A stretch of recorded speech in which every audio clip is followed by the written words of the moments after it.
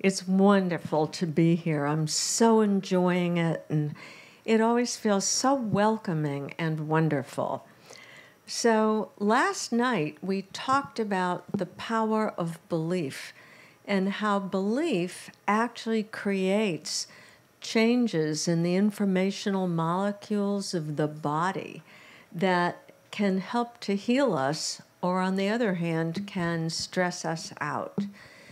Tonight, we're going a little bit further into health and wellness by looking at the mind, particularly looking at, let's see if we can get these slides up, the neuroscience of the ecstatic spectrum. How does that sound? That's exciting. So a little background. Back in the mid-1950s, 1960s, when I was still in college, I became aware of Dr. Herbert Benson's work at Harvard Medical School. And what fascinated me about it is that he was doing the very first experiments on biofeedback.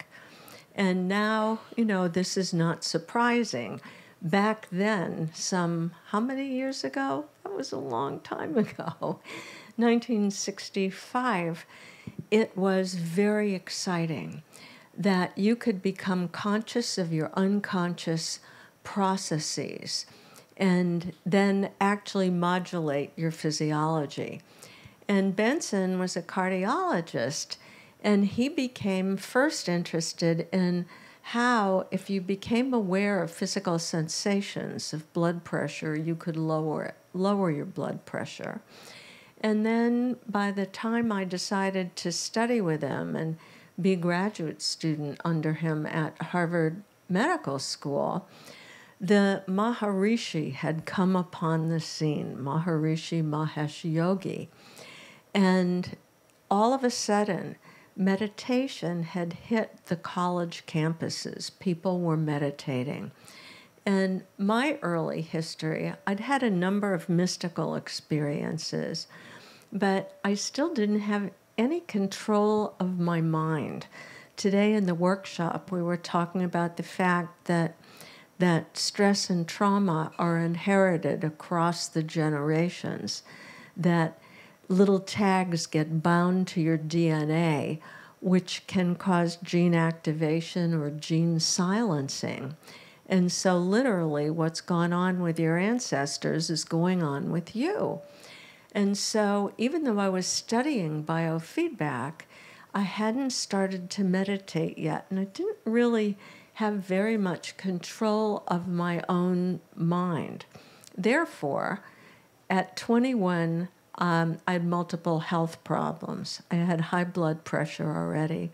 I had chronic back pain. I had migraine headaches, and I had irritable bowel syndrome. And my nickname in graduate school was Psychosomatic Sally, because whatever illness was caused by the mind, I had it. And it was my lab partner in physiology in the first year of medical school who turned to me one day and he said, Joan, you have an incredibly powerful mind. And I said, what on earth do you mean by that? My mind drives me crazy. And he said, well, your body cannot tell the difference between what you're imagining and what's actually happening. And so it responds to that. And your mind is so powerful at conjuring up fear and worry that your body takes the shape of that. And today we were talking a little bit in the workshop about the work of Dr. Candace Pert, the late Dr. Candace Pert, who was really the mother of mind-body medicine. And Candace always said, your body is actually your subconscious mind. Everything that's going on in there shows up in your body. So my lab partner in physiology was telling me that in his own terms. This was now 1967. And so he said to me, you need to learn to control your mind. You need to learn to meditate. And you need to learn to do yoga. This was big news in 1967. People weren't doing yoga to speak of. It was really hard to find a yoga teacher. You couldn't go to your local mall, and it was the same with meditation. But little by little, especially working with Herb Benson, I discovered some meditation teachers, started to practice yoga, and within 6 months, my physical problems had more or less vanished. So by later on, having worked with Benson for a number of years, and then gone off to be a cancer cell biologist, and then coming back to his laboratory, and when did I leave? 1978. This is when meditation research really started to pick up because there was new technology, a lot of neuroscience. There was all kinds of brain scanning techniques. And in 1979, His Holiness the Dalai Lama came to Harvard. I have to tell you a very brief story about that. I had been at a garage sale one weekend and picked up a little book with a cover that was ripped off called Magic and Mystery in Tibet by Alexandra David Neal. And she was a French opera singer, and she died at the age of 100 in the 1960s. And somehow or other, she had an intrinsic sense that she needed to go to Tibet. And this was before people weren't traveling out of Tibet. It was a pretty closed country there in the land of the snows. Nobody knew much about it. But there was a Tibetan man who had left Tibet and lived in Paris. And she met him and learned to speak Tibetan. And she was the original Yentl. She posed as a male monk, shaved her head, and sneaked into a monastery in Tibet, posing as a male. Is that cool? I mean, think about this in her time. And she had a lot of really interesting experiences and wrote a book called Magic and Mystery in Tibet and other books later about Tibetan Buddhism. But it was her book, Magic and Mystery in Tibet, that I found without a cover. And I read it with great interest all weekend. And there were two types of meditation practice that were described in there that particularly piqued my interest, because Benson was known for studying the calming effects of meditation, that it calmed down the sympathetic nervous system, which is why it lowers high blood pressure, it can even out heart rate. It has, now we know it does so many things for the body. Really helps the immune system, calms down inflammation, and changes the brain, which we will get to. But what fascinated me was that she was talking about physiological effects in Magic and Mystery in Tibet that were not so much about calming. So one of the things she described was a process called Tumo Yoga, G-T-U-M-O. And Tumo in Tibetan means fierce woman. It's like the Kundalini energy, the Shakti energy. And she described a process of how the monks on a full moon in Tibet on the Tibetan New Year would raise up the Kundalini energy, and it would cause them to emanate a tremendous amount of heat. So they'd sit in the cold caves with wet sheets around them. In the course of the night, they would dry piles of sheets from their body heat. And I thought, that's a really interesting physiological effect that's very different than the relaxation response. So I read on, and then I came to a practice that's called Longompa. And what it is a way to train long-distance runners, because there were no cell phones, there were no telegraphs, The monasteries were far separated, high in the mountains. How were they going to get news from place to place? They sent runners. And how do you manage in a terrain like that to run, to withstand the elements, to get where you're going? And the training for this was a hole was dug 10 feet deep, and the person being trained in Longompa sat in the bottom of the hole until they learned to levitate. And that helped them run with like great speedy speed. So I got all excited. I couldn't wait to get to work Monday morning and tell Herb, hey, there's physiological effects of meditation that are way different from the relaxation response. So I get in there and I'm clutching my little book without the cover. And I sit down to tell Herb the good news. And he said, but wait, I have good news for you. His Holiness the Dalai Lama is coming to Harvard for the first time in a couple of months. And he's interested in doing meditation research. So we have an audience with him. So I was so excited. I couldn't believe it. We get to meet with His Holiness. So this is October 1979. And I thought about it. And, you know, we had to learn all the protocols so that we could greet him properly and all of that.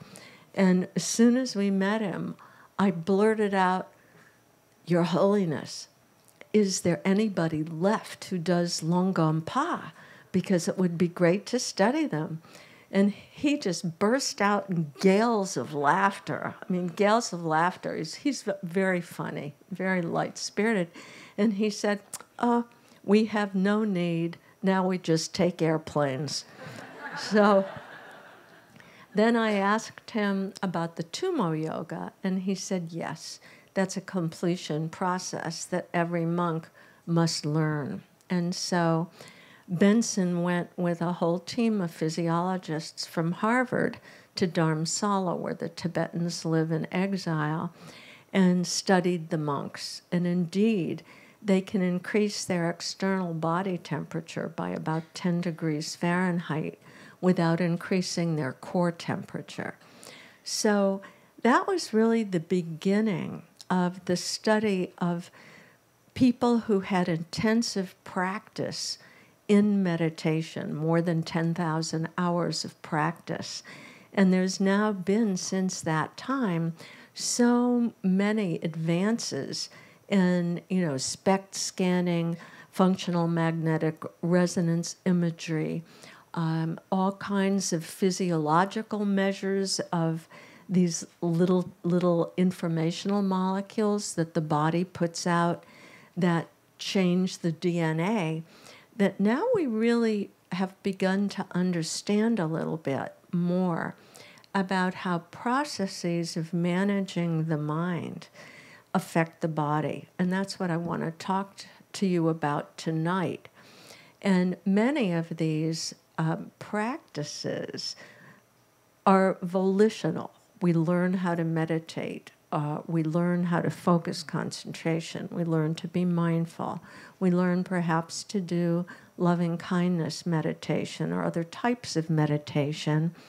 And they all have different effects on physical health and mental health, so that now some of these things have become personalized.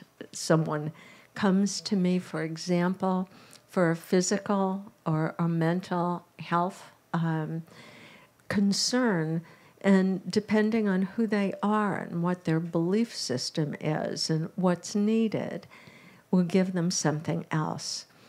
But then the kind of spectrum, the word spectrum of ecstatic experience was coined by a man called Stephen Kotler, and he's an extreme athlete who's interested in flow states and peak performance states. And so now all of that has come together with the health literature and has come together with all of these new techniques of looking at not only volitional states that we create, but mystical experiences that happen to us without necessarily our volition, and also psychedelic research, which after a long period of laying dormant has now been fast-tracked by the FDA. Particularly, there are a number of studies using psilocybin with people who have terminal illness. And in about 80% of those people, anxiety and depression is so far reduced that in many, many people, the fear of death is taken away. So it's a very interesting time in the exploration of the, quote, ecstatic spectrum. So let's get into this, and we'll look at some of the neuroscience of it. By the way, I forgot my last slide last night, and I know that some of you are interested in the subject matter for yourself, and others of you teach, help other people. And if you want the slides, what I'm going to do is make a PDF of both satsang talks and both workshops. Be ready in about a week. And if you text the word synapse to 33777, it's wrong on the little phone there, I will send you all of the slides, so you don't have to take furious notes if you're interested in any of this. Okay, so the word ecstatic itself is very interesting. The word ecstatic actually means self-transcendence. And really, it's all about the transcendence of the ego and the reality that we create with the conditioning that we have and the things that we tell ourselves. So in my own mind, the ecstatic spectrum is all about escaping our conditioned mind, our pre-patterned, pre-installed beliefs that are there from the time that we're children, because those beliefs are installed in the time before we're 7 years old, when we start to have truly conscious thought. Kids are in a theta state, a state of hypnosis, and observe what's going on all around them, and simply like a computer are being programmed with it. So we don't see reality. That's what we looked at last night. We see through the filter of what's been installed in us. And to escape that conditioned mind, that's what it takes to drop into that core self, that divine self, that's obviously much more expansive and touch a deeper level of reality. So my husband, whose name is Gordon DeVaron, Gordon and I love, of course, to explore these things together and to talk about these things. And he coined a phrase, spiritual synapses, for those things that connect us to an expanded way of knowing.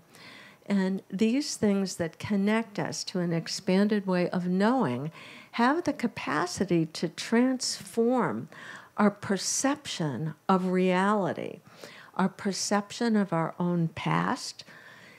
They have the capacity to allow us to actually be in the present moment and to project different wishes and desires into our future. And they affect, obviously, our mood, our behavior, our health, and our values. In short, what Gordy calls spiritual synapses are connectors to wisdom, compassion, and various kinds of pro-social behaviors. They're connectors to the various virtues that different religious traditions tell us about. And by the way, tomorrow's workshop is all about how we develop the virtues, the different character strengths. And it's really a fun process to study these. I like to call the character strengths the graces. And there are things like courage and compassion and wisdom. In any case, here are a few of the kinds of spiritual synapses, connectors to wisdom that are being studied right now. Of course, meditation, mindfulness, yoga. And there are a number of studies now looking at nature, the effect of nature. We are nature, we're part of nature. And we need to be in nature in order to be healthy. There are studies about silence, about presence, about awe. One of the most amazing states is awe. And one of the character strengths or graces that one can develop is a deep appreciation of beauty and excellence. And that helps us to cultivate the ability to be present and experience awe. If you just Google awe, you'll come up with a couple of great TED Talks by Dasher Keltner, who's at the center at Berkeley that really studies positive psychology, health, and the science of the greater good. Compassion. The last couple of years that I was here, I was giving talks on some of the research on compassion. Love, gratitude. You know, gratitude is a character strength that we can easily develop. And of all of the character strengths, again, what I like to call the graces, the one that is most related to physical and mental well-being is gratitude. There are lots of studies on forgiveness, generosity, surrender, creativity, curiosity, flow, music, and what happens during eureka moments, aha moments. And so I want to go through just a little of this with you. So an example of a eureka moment that I can only give you a tiny sketch of, and if you've heard me speak before, I've had a lot of eureka moments, and I love to share them. But my mom died back in 1988, and my son and I were at her deathbed, and it was a remarkable experience anyhow. My mother and I did not get along well. We were like oil and water, more or less. There was not a lot of mutual appreciation, but without going into it, I wish I could tell the story, but I can only give you a tiny taste or it'll take too much time. But she'd been taken away on the day that she died to have some tests, and she didn't come upstairs to her room. The family was waiting for her. So I happened to work in the hospital in which she was dying, and so I had my white coat, and I knew where she'd been taken. And the family said, "Don't wait, go find her. You know, maybe she died already, and nobody has told us." So I went down to the basement of the hospital where she was on a gurney waiting for a scan because she had an internal bleed. And it was actually a little bit of a funny story because the physician in charge, I went to get him, and he came over. I said, "What's with this? She's been here for like 6 hours, lying by herself on a gurney, and she's dying." And there were apologies and all of that. And finally, my mother, who was very funny anyhow, looked at the doctor. She said, "Well, I want to go to my room." And he said, "You can't. We need a diagnosis." And she looked at him with like all of her remaining blood came into her face. And she looked at him and she said, "I'm dying, you idiot. How's that for a diagnosis?" And honest to God, it was time to close the unit anyhow. It was just about 5 o'clock. So he said, "Okay, you can go to your room." And my mother said to me, "Oh, great, take me to my room." And the doctor said, No, hospital policy, only an orderly can take her to the room." And my mother looked at me, she said, "Ignore him, just steal the body." So it was like this scene from a Woody Allen film. I'm kind of running with my white coat flapping wheeling her to the elevator and hoping that I'm not going to get fired for violating hospital rules. We get into the elevator. We're in the basement. We're going to the 7th floor where her room is.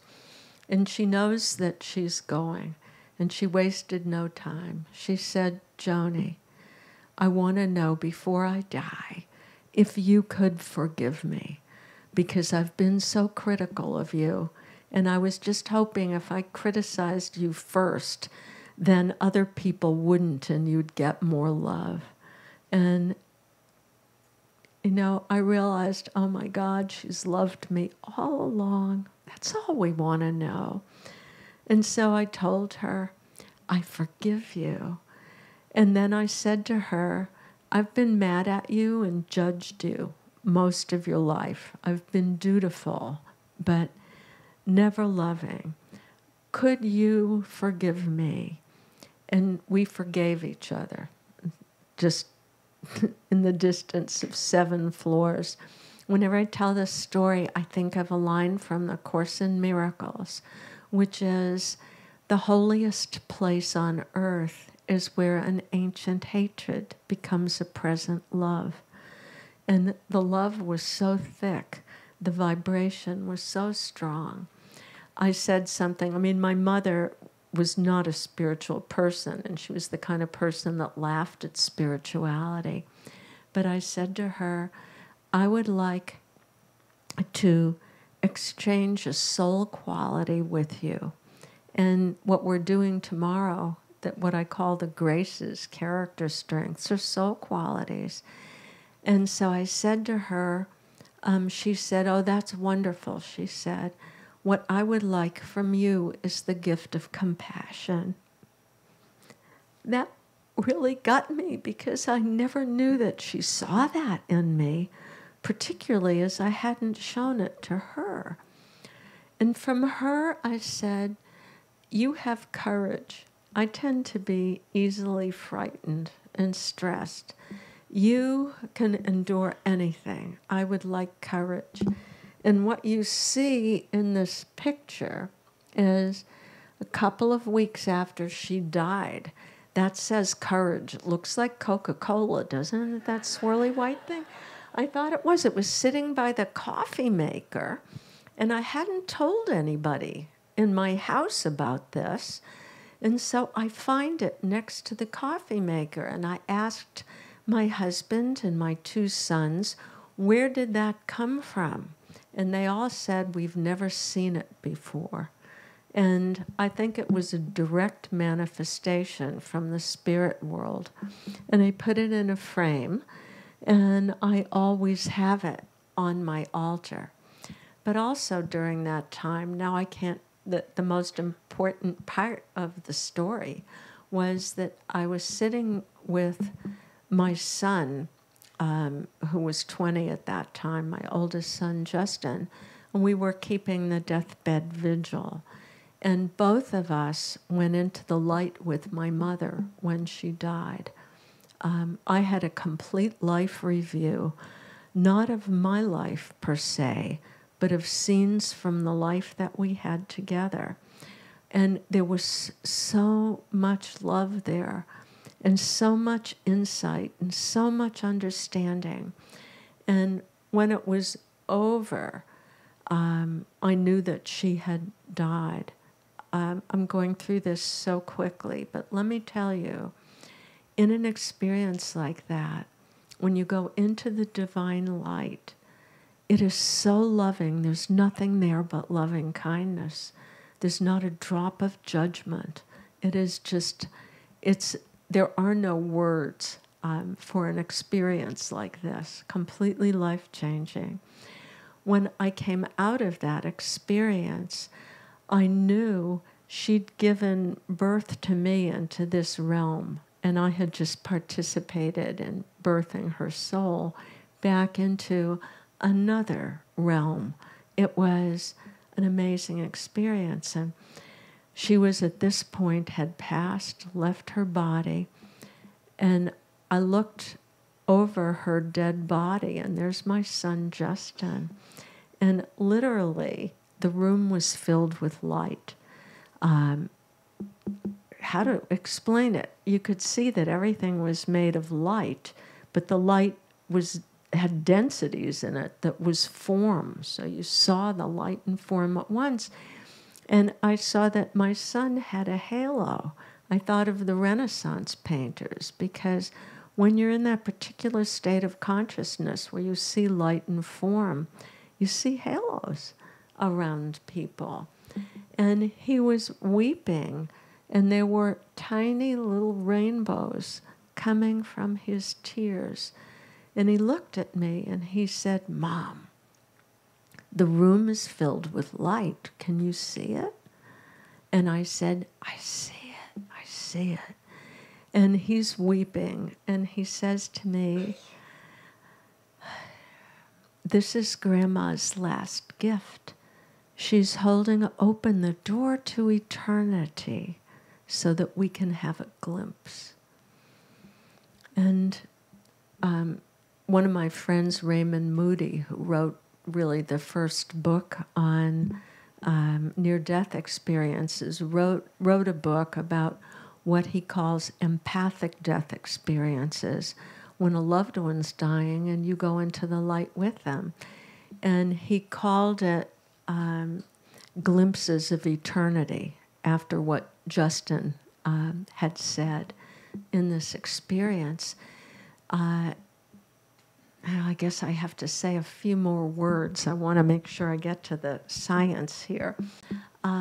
What Justin said was, he looked at me and he said, "You must be so grateful to Grandma." And I said, "For the first time in my life, I am really grateful." And he said to me, we both had visions. They were very different. And he said that in his vision, what he saw is that she was a very great being who took on a role in this life that was much smaller than who she really was, as a gift to me, because I had to feel unloved in order to become a teacher of love. And that one experience completely changed my life. It was one of these eureka moments. So William James, who wrote a book called The Variety of Religious Experience back in 1902, was the first one to really write carefully in the Western world about what the characteristics of such a mystical experience are. And he said, these are brief interludes beyond space and time that feel realer than real. And that's what I felt. I felt like in the vision I had touched true reality, that this reality is, like literally seeing through a glass darkly. He said these experiences are ineffable. They're completely beyond verbal description. They are noetic. The individual feels that they've received precious wisdom beyond ordinary worldly knowledge, and that they're passive, that the experience comes upon the person as a kind of passing grace. In other words, its occurrence is beyond conscious volition or control. Now we study things like this. There's actually, years after William James, a century later, a whole field called neurotheology. And I want to say that my favorite writer when I was a teenager was Aldous Huxley. I reread The Doors of Perception probably 10 times in high school. I was fascinated by it. He was describing reality from a mescaline experience that he had. And it was so like mystical experiences. I've had so many of them starting in childhood. And I loved his book, the utopian novel Island, which came out in 1962. He was way ahead of the curve. He actually coined the term neurotheology, which we now understand as the cognitive neuroscience of religious experience and spirituality. And in the Island, if you haven't read the book, there are these like myna birds up in the trees, and they're always saying, attention, attention, here and now, bringing you back to the reality of the present moment. So let's fast forward 30 years. In the 1990s, a young physician, Andrew Newberg, began studying the experience of oneness because he had had a personal transformative experience of, quite different, obviously, than the one I just described to you with my mom, but something that was equally transformative for him. And that experience of oneness was such a big part of it. Since that time, which was for him between college and medical school, he's written 8 books, and he's really brought science to Huxley's neurotheology. So here are 2 of his titles: Principles of Neurotheology, in his most recent book, How Enlightenment Changes the Brain, The New Science of Transformation. So Andrew Newberg goes through 5 characteristics of enlightenment. One of them is the sense of oneness. When you recognize you're not some isolated being. That's an optical delusion of consciousness, as Einstein would have described it. You're part of something much, much larger.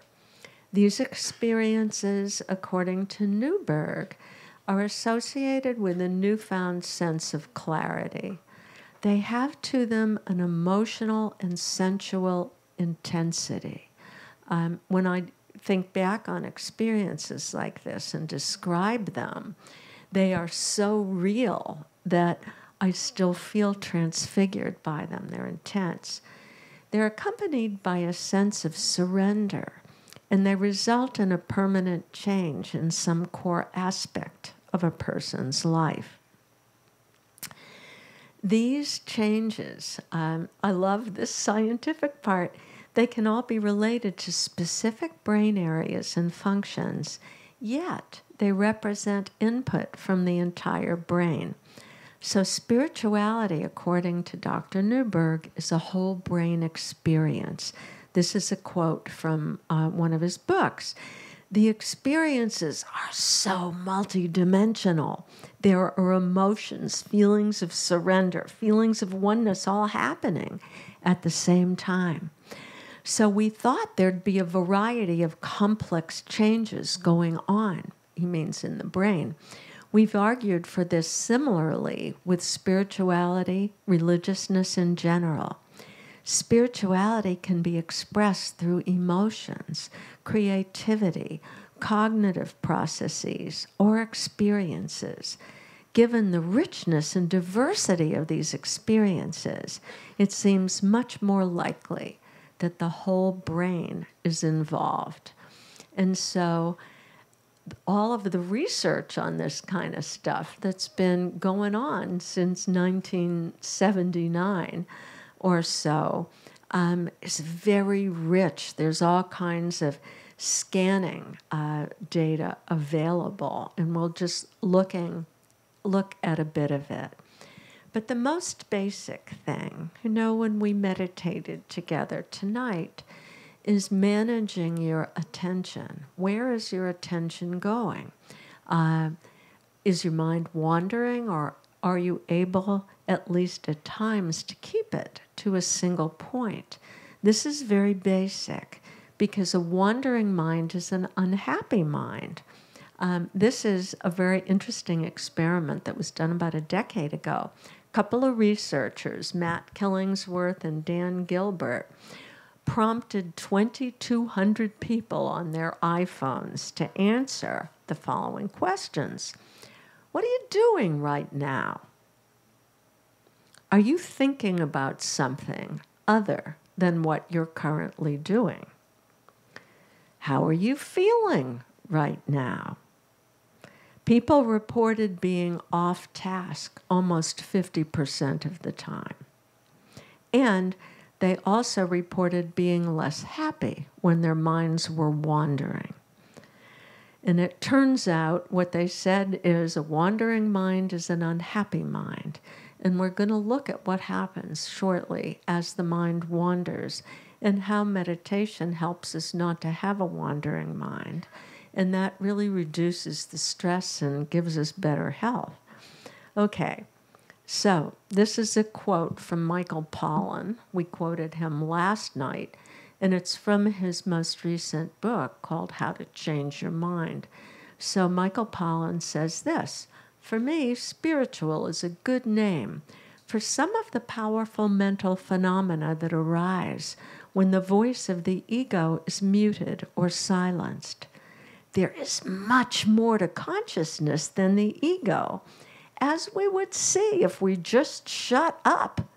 But the ego, that inner neurotic who insists on running the mental show, is wily and doesn't relinquish its power without a struggle." So true, because the ego is comprised of all of those beliefs that got installed before we became conscious at the age of about 7. And that stuff runs in the background all the time. So how do we get it to be quiet? So instead of seeing through our preconceptions, we can see a little bit more clearly what is. So getting the ego to just shut up. Well, of course, meditation and mindfulness training. Karma yoga, what so many of you are doing here, reversing the flow of your attention away from your separate self toward the service of others. Various psychedelic experiences. We're that way when we're in the state of flow. And mystical experiences. Andrew Weil is very fond of psychoeducation, and I'll talk about that in a moment. Just checking the time here. Okay, come on there, next slide.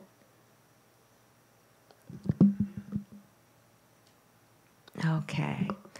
All right, I'm going to give you a little bit of an overview now of the neuroscience of spirituality, and then you'll see how we get that wandering mind to be quiet so that the core self can show up.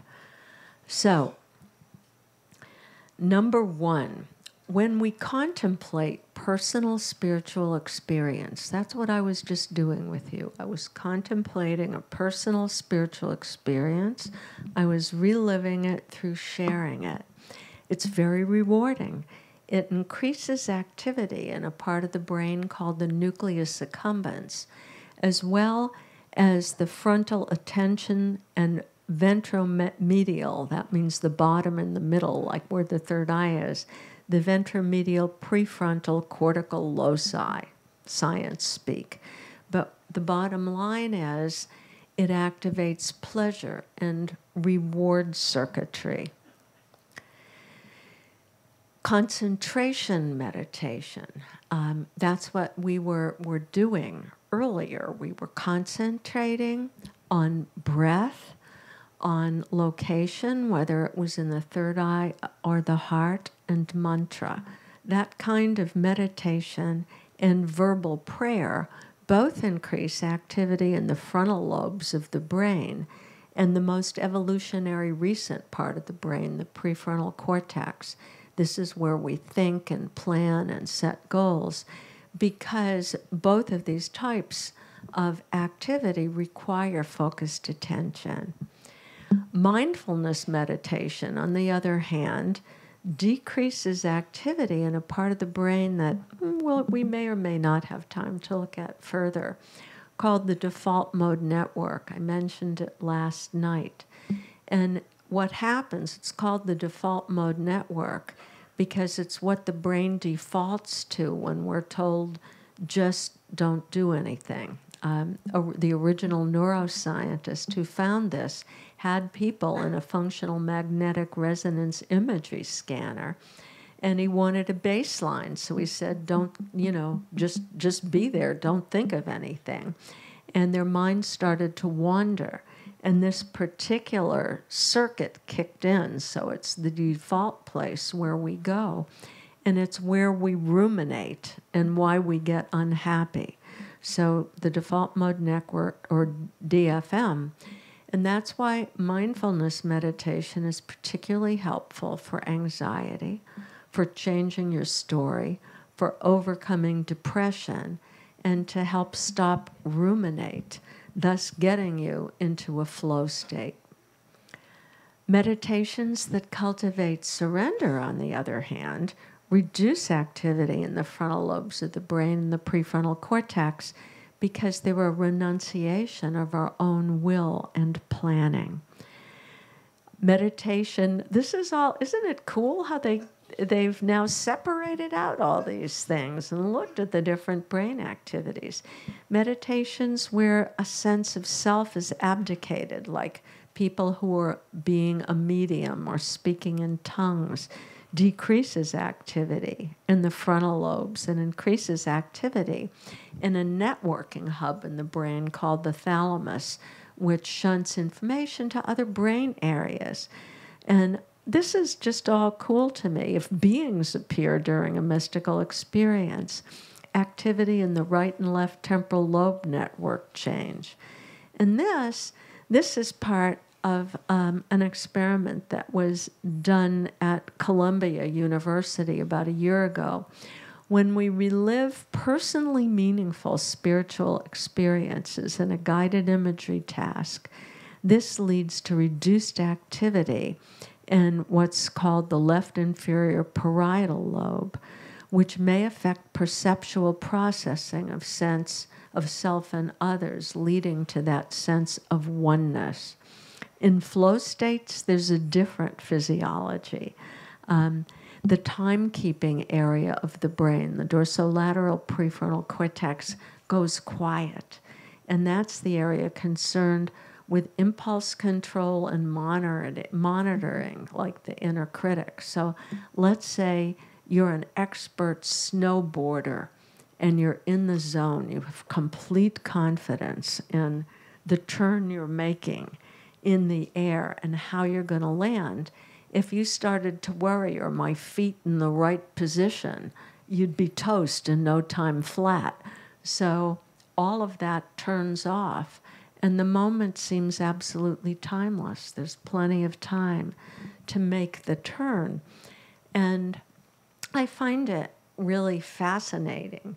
Of course, we live in physical bodies. All these spiritual and mystical states have got a place. There are neural networks of ego and present moment. And I'm going to kind of zip through that and just say that the part of the brain that puts us in the present moment cannot operate at the same time the default mode network operates. The default mode network tends to graft our present experience onto old traumatic stories. And anything that brings you into the present moment, like mindfulness, turns off the DMN and puts you into the present moment. This is called being anti-correlated. When one network is active, the other one is quiet. So there's a very cool researcher by the name of another physician, psychiatrist, Judson Brewer. He's one of the great meditation researchers. And he uses this wonderful analogy of our state of being. He says, generally speaking, for most of us, you've got these two networks going. And the simplest metaphor, this is now a direct quote from him, is that it's like driving a car with one foot on the brake and one foot in the gas. In the analogy, the gas is our brain's natural function, being in the present moment. And the brake is self-referential processing. All the thoughts that separate us about I, me, and mine, that's what the default mode network does. So if you take your foot off the brain, Judd says, the brain functions more effortlessly. If you take your foot off the brake, our brain is like, thank God you got out of the way. So our natural state of being, our core self, being in the present moment, as soon as you get that ego state of self-referential processing out of the way, your natural state takes over. We're almost at the end. If I can get the slide to advance. I don't know why it won't, but we'll fix that, maybe, and maybe not. Maybe this is the computer's way of saying, it's time to wrap up. So I think I'm going to end on this slide. And the question is, can we change our brain volitionally? And the answer is yes. We can grow the inner strengths of being able to be in the moment, of being courageous, of being compassionate. All of these states can actually be installed in our brain circuitry by becoming aware of them. I mentioned last week one of my very favorite people on earth, and that's Rick Hansen.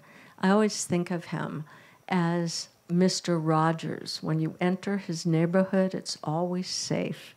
It's always joyful. He always has something great to say. And he's got a new book coming out in a couple of months called Neurodharma, where he does something amazing. He takes the real Buddhist teachings and goes into depth with them, shows you what's going on in the brain, and provides really simple exercises that you can do. For example, when your default mode network is busy ruminating and you catch yourself, if you just lift your eyes and you look at the sky, you look at a greater perspective, that activates that network of being present and cuts off the default mode network. And there are so many little ways of doing that. So tomorrow in the workshop, we'll look at some of those ways of learning to become more present. And we'll look at positive psychology, how we can cultivate and install these virtues and graces and learn to change our brain. But right now, what we know is that inner strengths are grown from experiences of those strengths, activated states. So if you have a moment where you're feeling compassionate, if you just savor that moment, stay with it, feel the feelings, let it be embodied, your brain starts to make greater compassion circuits, and an activative state can then be installed as traits. Much of the research on the ecstatic spectrum depends on subjects re-experiencing altered states.